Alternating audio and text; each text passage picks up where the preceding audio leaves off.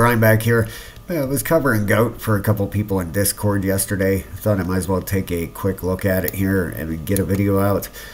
Forming this wedge up, you got a break of this wedge. This thing looks like it's heading, even if you take the width of this wedge, which usually gives you your target for your breakout. Please hit the like and subscribe if you appreciate this stuff here, guys, and I'll cover it more. But it would be right up around this 1618 would be a target range for it. All right, we're going to put a box up here. Could come in anywhere up through here. I would imagine that's over.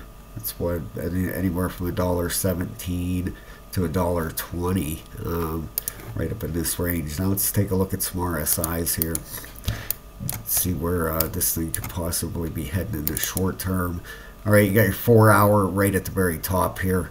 All right, more than likely this thing, you're probably going to get a pullback, might retest this wedge as support now, and then a fifth wave up. This thing's probably more than likely what it's going to do. Got your 1 hour.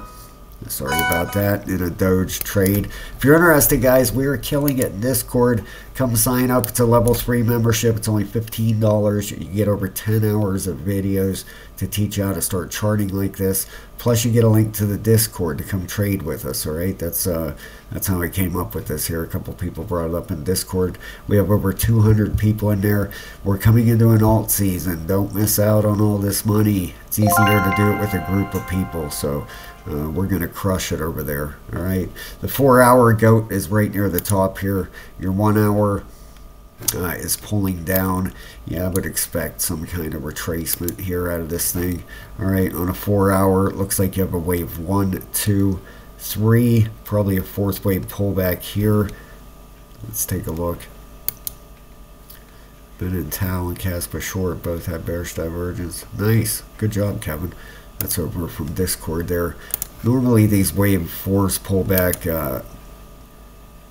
usually to right around a 382 retracement. It can pull deeper than that, though. It could pull back and retest the top of this. But me personally, I would probably expect something along the lines of this. Maybe a B, C down and then shoot back up here.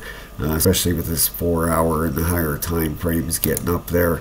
But overall, then you would be looking at a 5 wave up here, okay, which would be inside here. 1, 2, 3, 4, and 5. All right. Overall, I bet you this thing probably, more than likely, is going to make a lot bigger move. This could all be a wave 3 right here. 4, 5, up higher. This goat, it could end up making a lot higher move.